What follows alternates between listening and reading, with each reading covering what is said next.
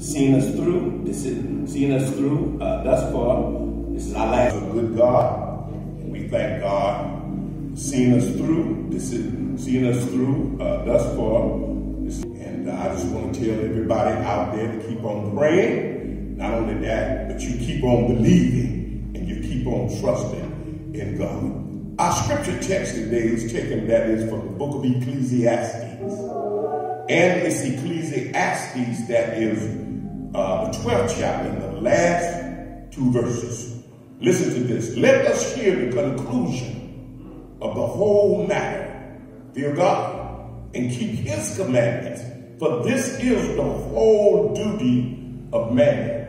For God shall bring every work into the judgment with every secret thing, whether it be good or whether it be bad.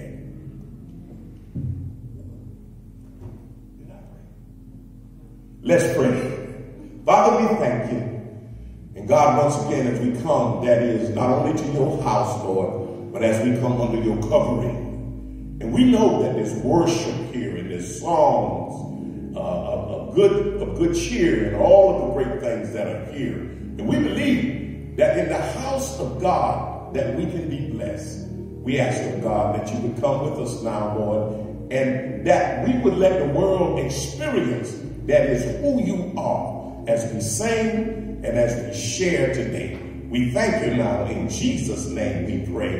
Amen. Sister Tanya Henry's going to come. Good morning. Lord, you are good and you are great.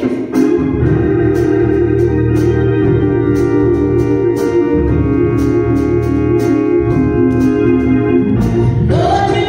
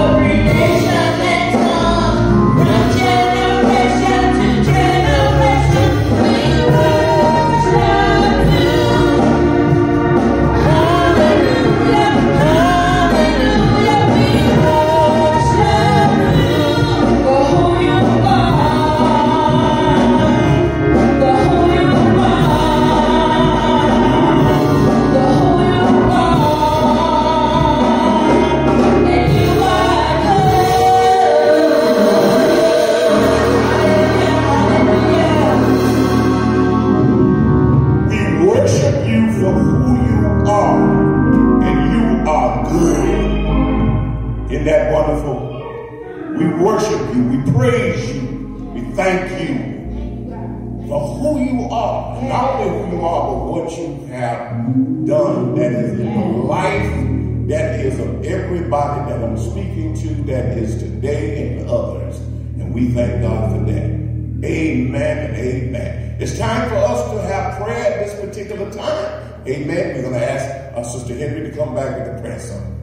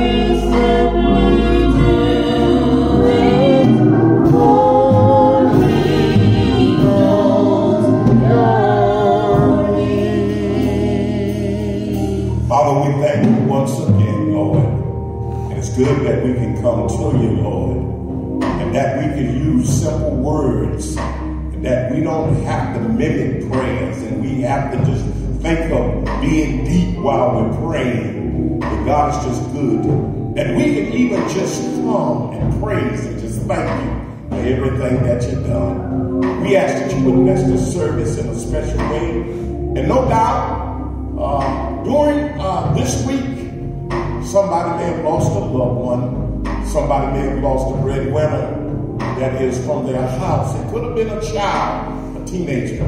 But God, we're still praying for you. We love people, God. And this is what you want us to do. You want us to love you and to love people. And we're going to continue to pray for people. People who are hurting, people who are without, people that are crying out and asking, is there a better way? Or what must I do to be saved? God, we just ask that you would bless somebody, bless some elderly person, touch their lives in a special way, Lord. Give somebody an awakening that's eating with the pigs. That is, as the prodigal son was.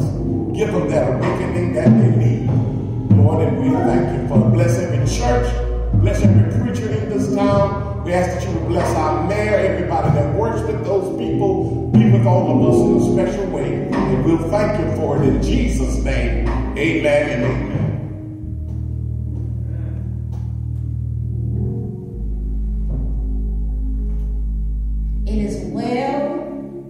It is well with my soul. Amen.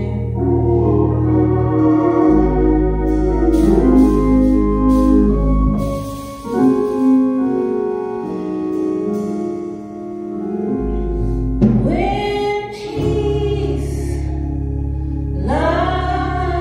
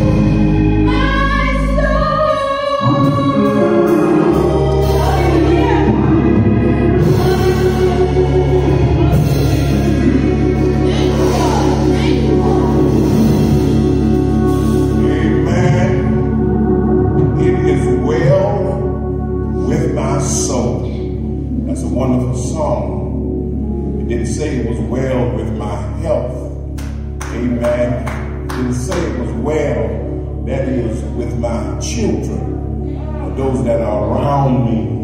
But it went a little further than that. It said that it's well with my soul. And everybody has a soul. I don't know nobody who don't have a soul. And I'm just thankful to hear that song. See, we need singing like that. Because everybody's worried about what's going on around us. You understand? And how is this one and that one getting along? But it's just good to hear that word. And that God breathed into man the breath of life. And he became, that is, a living. He became a living soul. We thank you. Father, once again, we thank you. Thank you, Lord, that we can resound upon that. That our souls matter. That everybody has a soul. And our soul matters. We just ask, God, that you would bless us today. And that you would roll out the red carpet and allow the Holy Spirit to walk around in this place. And to bless somebody. In Jesus' name, amen and amen. Amen. I want to talk about today the conclusion of the whole matter. The conclusion of the whole matter, that is. Now, here Solomon is describing, that is, the disconnected life and what it is to be disconnected from God. Because there's a lot of people out there that are not connected, that is, with God. Or they're living apart. They're living apart from God. Lord have mercy, they really are. And this disconnection from God means that there's a lot of discontentment that's in their life, believe it or not. You see, life is meaningless if you are what? If you are not connected, if you're disconnected, that is, from God. Amen. But it has meaning if you are connected, that is, to him. Because in him we live and we move and we have our being. So if you read this book in any kind of a way, the book of Ecclesiastes, Solomon, he summarizes it. And at the end of this book, and now, amen, he's telling us what to do. And he let us know the conclusion, that is, of the whole matter. And this is the last summary of the Ecclesiastes. Because if you would look at it, it's the last book. And then not only that, but it's the last 2 verses. That's what it is. And he gives us the conclusion, that is, to life and to man, you understand. Now, everything has a beginning and everything has an end. Even the church began on the day of Pentecost, you understand. And we all have a beginning and an end. But this is the conclusion of us that he's talking about, you understand. You see, and the thing about it is, I can remember when I was a boy, and I would be looking at something on the TV, maybe a cartoon or some kid's story, and my mother would cry out, it's time to go and gather wood or gather water. You understand? And the sad thing was, I was not able, that is, to see the ending, that is, of that cartoon or that TV story. You understand? You see, I didn't see it come to its conclusions, you understand? Because it's time to feed the animals, to do whatever, you understand? But it's good to know that there is a beginning and there's an end to life. You're not going to stay here forever. You understand? And even if you do live a long time and get caught up in the second coming of Jesus Christ, there's still going to be an ending, believe it or not. Our endings are very important. Whether you know that or not, they're very important. I don't want my ending to look important. You understand? But I want my ending to be very important to me. Although I don't know how I'm going to end up, but I can do what? I can work and work hard while it's day. Because when night comes, nobody can work. So whenever day comes your way, you work hard. It says here the conclusion of the whole matter. Conclusion is the end or a finish of any event, a process. That's what a conclusion is. You understand? And he says here the conclusion. conclusion of the whole matter. First he says, fear God and keep his commandments. You understand? For this is the whole duty of man. Now he uses the word whole twice. Whole duty, you understand? Am I right? Whole matter. 2 times. Watch the words. If it comes your way twice. Now at the beginning of the book, you understand, the preacher talks about vanity and all this vanity, and we're supposed to do what? We're supposed to feel what Solomon is feeling. Now here in the final summation, he says to fear God. Amen. You see, because living for earthly things can be a problem, believe it or not. It really, really can be a problem. Amen. And he was trying to find what? The key to life. And this is what people are trying to find. The key to life. How is he trying to find the key to life, Solomon? You had 1,000 women, almost 700 wives, and 300 concubines, you understand? And he married all of these exotic women from around the world. Amen. And he wasn't happy. How many of y'all know what I'm talking about? He had all of this, but still yet he said, I'm empty inside. And all of this is nothing but vanity and more vanity. And not only that, in the final summation, he said, it's like a chasing of the wind. Lord have mercy. How many of y'all know what I'm talking about? I guess some of them young men out there say, maybe 1,000 women wouldn't be the chasing of a wind. For me, well, you need to read Solomon. Solomon said it actually happened to me. And all of it was nothing but that. He also had parties, and he said to eat and drink and be merry, you understand. He said, for tomorrow we die. That's my ending. That's your ending. You're going to leave from here. He said there's going to be an end. He said tomorrow we die. Amen. And he believed in entertainment, wine throwing parties. Amen. But he still said, I'm empty on the inside. You understand? And I need something to fill that void. Out of all of that stuff he had. You understand? All of that stuff he had. And he still said that I'm empty on the inside. So he concluded that we need to do what? Fear God. Now the fear of the Lord is the beginning of what? Wisdom. Proverbs 9 and 10. Job 28 and 28 said, here is to man. The fear that is the Lord is that it's the beginning of wisdom, and to turn away from evil is what? Understanding. Because all of you, out of all your giving, you got to get an understanding. And he's what? You see, and he's where Solomon is speaking. You understand? And Solomon says real, bona fide wisdom means something. And you got to have some wisdom. Am I right? You cannot put new carpet on your floor if your roof is leaking. You need some common sense, and then you need some what? You need some wisdom. Everybody needs some wisdom. I'm going to brother so-and-so because he's so wise. There's nothing wrong with that. I'm not against that, but you need a little bit of that yourself. Because brother so-and-so ain't going to be around all the time. And you're going to have to make some major decisions. And guess what I found out about decisions? All decisions, you can't go in and pray and have a 90-day monitoring, but you got to do it sometime right away in 5 days and 4 days.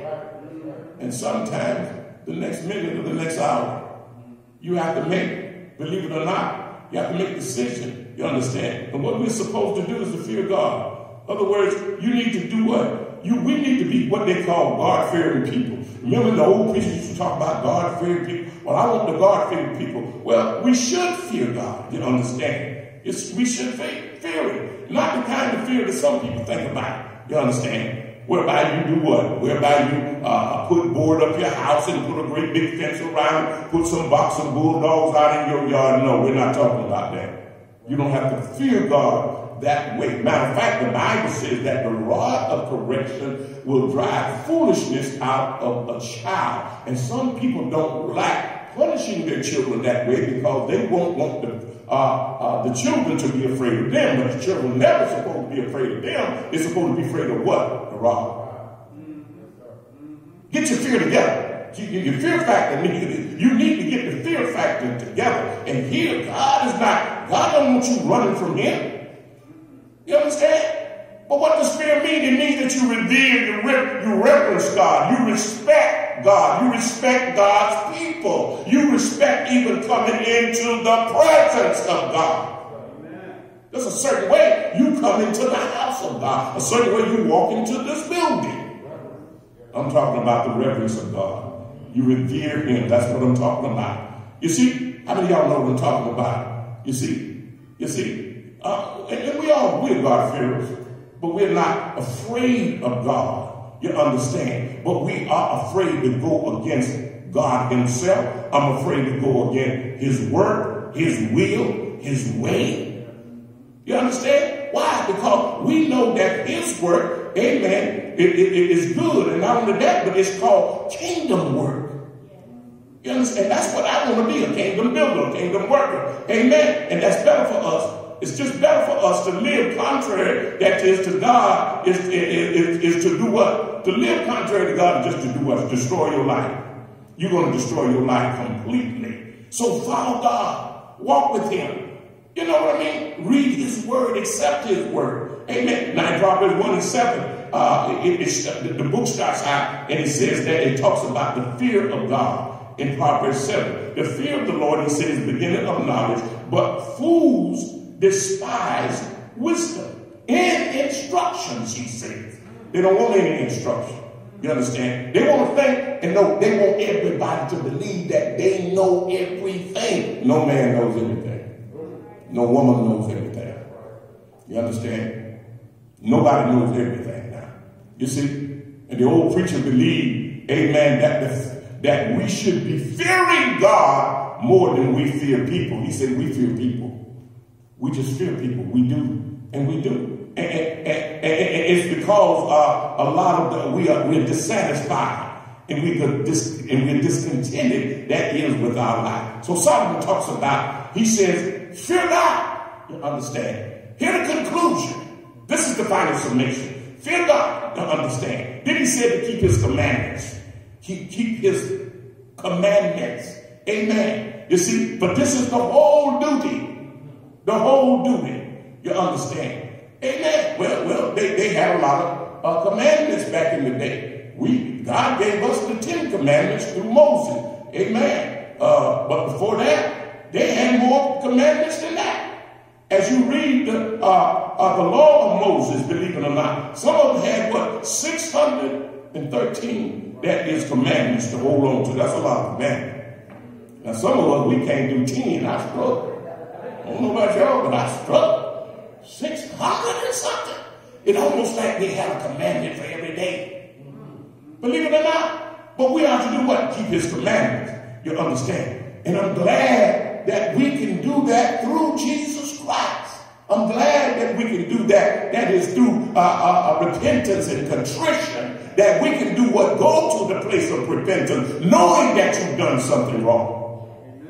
You can do that, and I'm glad to know that. If I had to keep up with 13 or 14 commandments, Lord Jesus, thank you, Jesus, for that. You see? And Jesus, when he was among the people like the Pharisees and the Sadducees, they were always trying to treat him and catch him up, you understand, in these laws.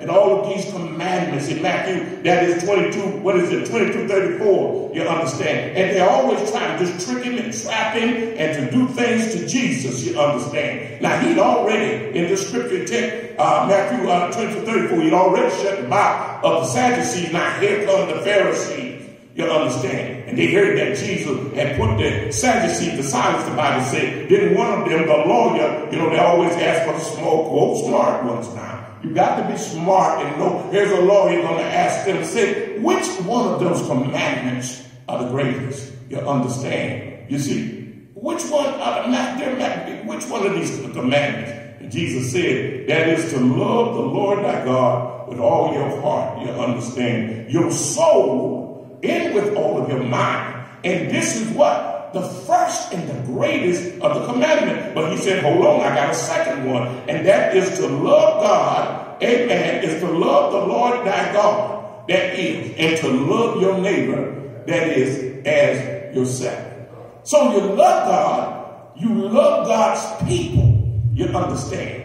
And the greatest commandment, and the greatest commandment is all, Jesus said, and he talks about love. Love. And that's what a lot of people could not do. You understand? They could not do. But God is commanding commanding us.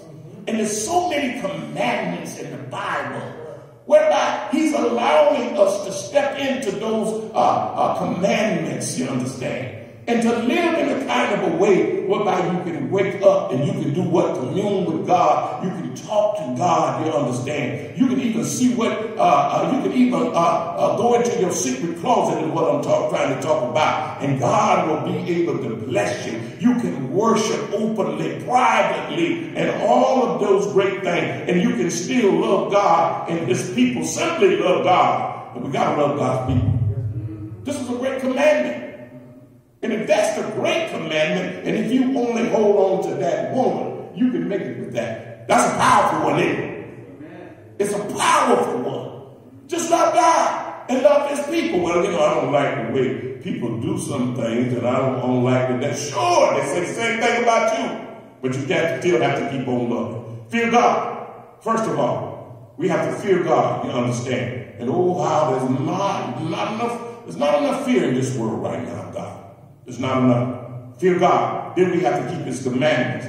Amen. You see. Number 3, why should we have to do all of these things, you understand? Why is it that we got to do what? Fear God. Keep his commandment. You understand? Why do we have to do that? You see. Keep his commandment. Because he is what? The only judge and final judge. He's the only judge that you're going to run into that's going to deal not with the court situation, it's going to deal with your soul. Amen? Because he will do what? You see, he will bring every word, Lord have mercy, into the judgment. The judgment. Well, my sister, she's judging me. That's not the real judge. You better get through that and move on. Because one of these days, every man is going to stand before the judgment bar of God and receive the things that is happening in his body. Now, here's what he said. He said, fear God, keep his commandment, because God will bring everything into judgment. But hold on, every secret thing. Amen. That only you and God, and as one lady said, the devil knows about it. He's going to bring it where? Into the judgment. Then again, he's going to bring whether it's good or whether it's evil. He's going to bring it into the judgment. I guess you're going to have a jar full of good and a jar full of evil. I don't know. But he's going to bring every last bit of it into the judgment. Now we're talking about the conclusion. This is the conclusion of the whole matter. Believe it or not. That God is going to bring this. He's what kind of judge? He's not a judge that's in a courtroom with a black robe on. He's the righteous judge. That's what makes him different. That's what makes him outstanding. He is the righteous judge. Amen. And God can have judgment that is upon the whole world. He can bring wrath and anguish that is upon this whole world. That's the kind of judge he is. Amen. And God's judgment is true. Amen. But we don't talk about judgment a lot these days. Amen. We really don't. You see, if God's judgment is heaven and hell, shouldn't that be a major concern of ours? We don't talk about it much, y'all. You don't hear no preachers up talking about no judgment these days. Am I right? They're not doing it. But we need to talk more and speak more on the judgment. And it's good to go to church and share all those other topics that we share. We need to talk about the increase of knowledge, positive thinking, and all of that kind of stuff. We need to talk about the givers and the takers, marriage and family and all of that. Amen. But we need to tell people about the conclusion, and in this conclusion that there's going to be a judgment. You're not going to get around that. You can't change the order of God. God is the final judge. The conclusion, that is where you live and where you're living at now. You understand? You're not going to live forever. And there's going to be a conclusion, both of you and I. Amen. You see, and the scripture tells us, and it talks about it all the time. Now I'm about through, but I remember when I was in Bible college, and I never shall forget this, and my homiletics teacher said, just in case you go to preach a funeral, and you don't know anything about the person, this is the safest text to use. Ecclesiastes 12, that is 13 and 14. Because listen to what it said. Here's the conclusion of the whole matter. Fear God and keep his commandments. Sounds like he's talking to everybody. Every soul, every person, regardless of what you do, whether you know them or not. You understand? You see, you need this text. You need this text because this text is for everybody. And he says God is going to bring every little thing, every small thing, everything up into the judgment. When I was pastoring in Wichita, Kansas, there's a man from Oklahoma City had died. And they brought the body that is to Wichita because they believe he was born in Wichita. Well, for months they never found any body that was basically he was some kin to, a kinrid of some kind. And so guess what they did? They told the preachers, that is the African-American preachers, he was African-American, to do what? To bury the man. And the guy that was going to do the eulogy, he said, I don't know. I'm going to have to find me a text. I said, brother, there's one that I know of that can set you free and everybody free. It's Ecclesiastical what? 12, 13, and 14. That man had a conclusion. We got a conclusion today. You understand? You ought to think about it. You understand? We think about living and going to everybody else's funeral, so we ought to think about dying ourselves because there is a conclusion. There's a conclusion to everybody that's living. That's living. And this writer said, here's the conclusion of the whole matter. Whether or not you are the unknown soldier with a torch on your grave, whether or not you've been shipped from Oklahoma City to Wichita, Kansas, there is a conclusion to you. And that is to fear God.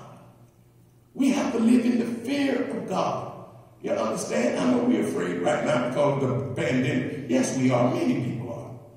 But if we live in the fear of God, we just believe that God will bless us. And I believe without a shadow of a doubt, he's going to do that. Let us pray. Father, we thank you.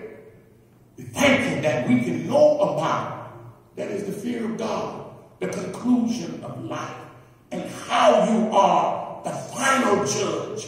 You are the final judge. You're the one that we're going to come and we're going to stand that is before you in the end. Bless us, Father. Bless all of us. Help us to read scripture like this, to know scripture. Help the preachers to know scripture while they're up fumbling around and trying to say this and say that concerning people at a time of death. Just say, here's the conclusion of the whole matter. Fear God, and then hold to his commandments. Thou shalt not steal, thou shalt not die, thou shalt not do what? Bear false witness, you understand. Thou shalt not tell a lie. Let us hold to these commandments, and we'll be blessed. We thank you, God. Bless us, Lord. Thank you for how you've already blessed us through this word, that somebody that might be blessed. We thank you now in Jesus' name. For those who don't know God as their personal Savior, we're saying to you today, and we're saying to you right now, you need to get to know God. You need to turn your life over to God. You need to hand him the deed entitled to your life in order that you might be saved, and not only saved, but you're blessed and you feel. And my prayer is that God will save you. Thank you in Jesus' name. Amen.